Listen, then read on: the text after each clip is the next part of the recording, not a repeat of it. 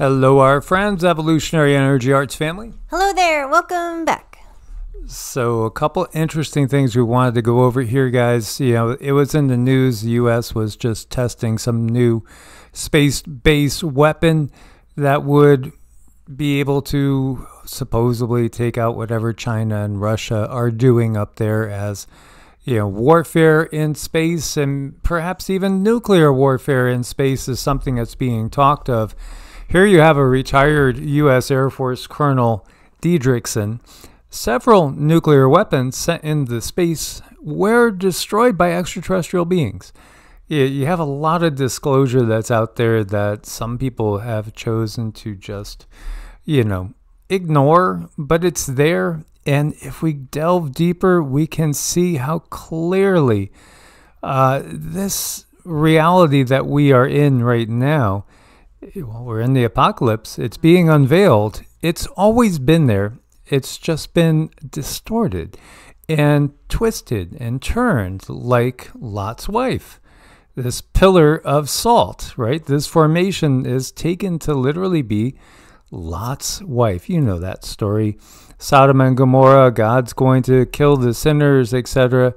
Well, you know, it's right there in the Bible. This is the names of God version. So it distinguishes, it just doesn't say Lord and God, it gets into specifics. And so it speaks about Yahweh, and it speaks about, as we were talking about in an earlier video, how people have entertained angels unaware because they look just like normal human beings. And again, it's a distortion because, yes, there are angels. Angels are beings that are in service to others that are of a non-3D physical nature. So there are angels. But then there's also extraterrestrials that can literally copulate with physical human beings and create, you know, hybrids and offspring. And this is stuff that's known in the Hindu scriptures. It's just straight out there. It's understood what's going on. It's only distorted really in the mainstream fundamentalist point of view. So these, you know, Sodom and Gomorrah, we're living in those times, are we not? It's really, truly disgusting. So two angels come to Sodom in the evening as Lot was sitting in the gateway. When Lot saw them, he got up to meet them and bowed with his face touching the ground. He said, "Please, gentlemen, why don't you come to my home and spend the night? You can wash your feet here. And then tomorrow morning you continue on your journey." Very, very nice, congenial, friendly. You know, it's just what people would do in those days, and still out in the countryside you do encounter, you know, that type of hospitality, and you may in the cities as well. But what comes out is that, you know, you gotta leave Sodom because there's cities that are going to be destroyed. And the men asked Lot, "Do you have anyone else here? Any in-laws, sons, daughters, any other relatives in the city? Get them out of here because we're going to destroy this place." Wait a minute. We're going to destroy this place? So these are non-physical angels? No, these are physical beings. And, you know, these are beings with a lot of technology and firepower. We're going to destroy this place. This is like military guys coming in. Get them out of here. The complaints to Yahweh against its people are so loud that Yahweh has sent us to destroy it. So Lot went out, spoke to the men engaged to his daughters. He said, "Hurry, let's get out of this place because Yahweh's going to destroy the city."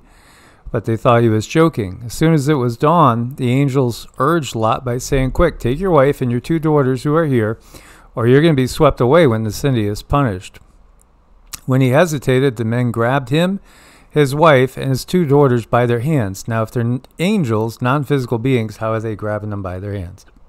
Yeah, it's pretty obvious, because Yahweh wanted to spare Lot. They brought them safely outside the city. As soon as they were outside, one of the angels said, "Run for your lives. Don't look behind you. Don't stop on the plain. Run for the hills or you'll be swept away." Lot answered, "Oh no, even though you've been so good to me, and even though you've been so very kind to me by saving my life, I can't run as far as the hills. This disaster will overtake me, and I'll die. Look, there's a city near enough to flee to, and it's small. Why don't you let me run there? Isn't it small? Then my life will be saved." The angel said to him, "All right, I will grant you this request too. I will not destroy the city you're talking about. Run there quickly, because I can't do anything until you get there." The city's name is Zor. The sun had just risen over the land as Lot came to Zor. Then Yahweh made burning sulfur and fire rain out of heaven on Sodom and Gommorah.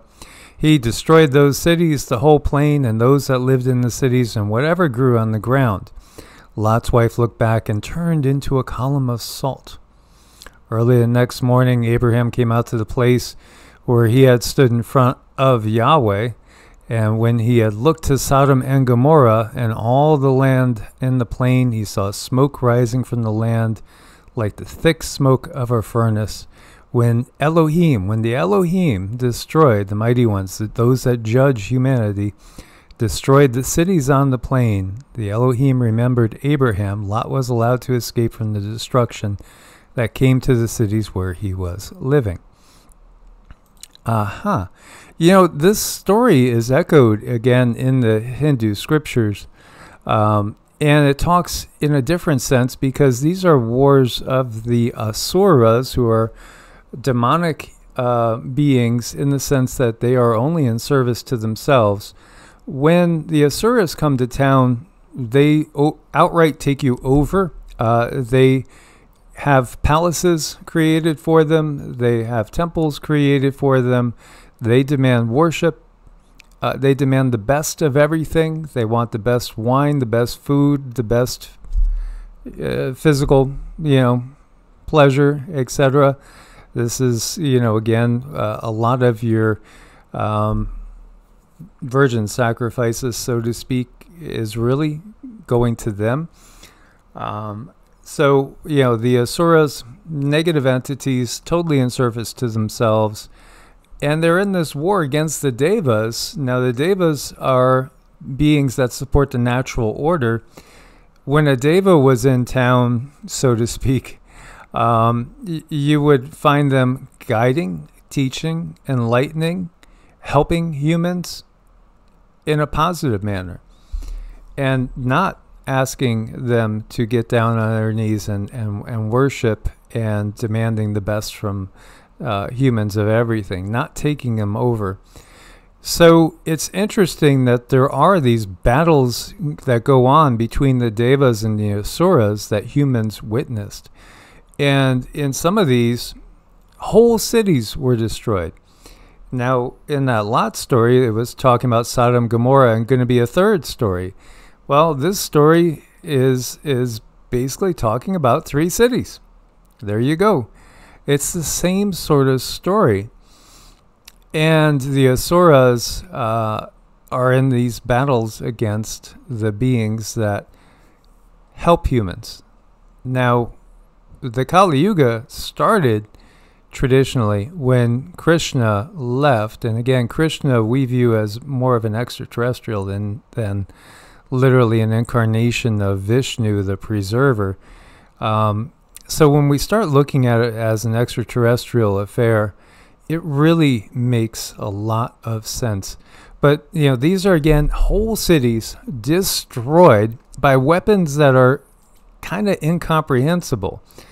And in reality, Brahma, interestingly enough, is not worshipped. And Brahma, Abraham, there's a definitive connection right there, as the story of Abraham is clearly taken from Brahma. And Sarasvati, the goddess of wisdom, is thought to be the counterpart, the female counterpart to the male Brahma. And Sarasvati, Sarai, and Abraham and Sarah. This is where they take these stories from. And even Sodom and Gomorrah, again, is a story that's given in a different light. It's told by the winning story, who in the Hindu tradition, unfortunately, when you're going into a Kali Yuga, it's the Asuras that get the upper hand as the frequencies on Earth plummet, and the Devas can no longer manifest in a physical sense here on planet Earth.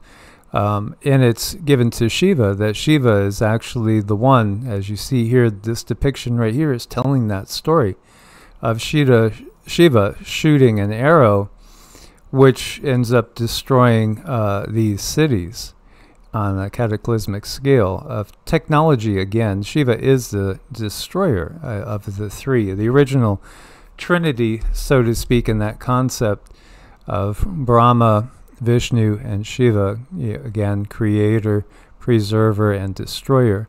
And then there was this, which is just fascinating as well. Mm-hmm. Well, this was curious, going through it, I found that very unique. And, you have what looks to me like a being that was frozen in time, and I found his demeanor and his position most curious. And when I read into that, I saw energy.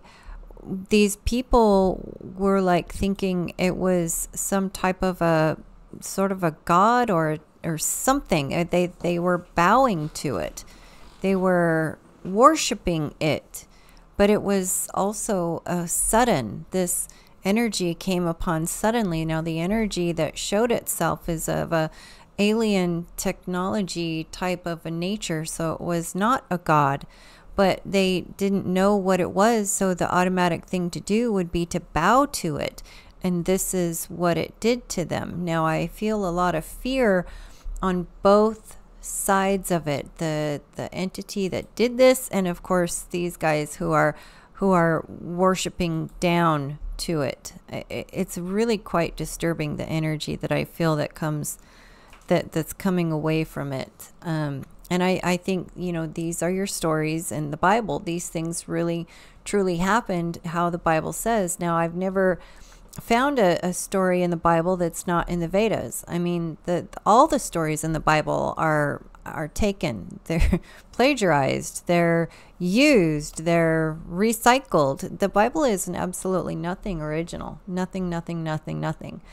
But the stories in it are real. It's just they rehash them, and they just from a different perspective, and then they put them in front of the Western people, so that they turn around and also worship it to create kind of a control grid. So if you don't believe this, if you don't believe this book that's in front of you, you're going to be in big trouble, mister, is basically what they teach. But yeah, these things are very real. The stories in the Bible are real. It's just quite disturbing how this thing happened. The stone people that we're looking at here. Very disturbing moment in time. Yeah, and this is the wreckage. It appears to be the wreckage of a ship. You can see barrels, casks. You can see all sorts of stuff, and it does appear somebody dressed, in old-time garb, or maybe Islamic garb to a degree, bowing down in a worshiping type of position and frozen, just like Lot's wife. So I just wanted to share this with you guys, as, again, it's just amazing what's in the Hindu scriptures, because it speaks clearly of extraterrestrial interdimensional warfare. And as I've gone deeper and deeper, because there's so many of them, literally, so many scriptures, thousands, tens of thousands of times the amount of material than the biblical material. And it's just overwhelming how clear the message is. This has always been extraterrestrial in nature and interdimensional. So as always, guys, much love. Look forward to your comments. This, by the way, is in Indonesia. I'll put all the links. Source bless and namaste. Namaste.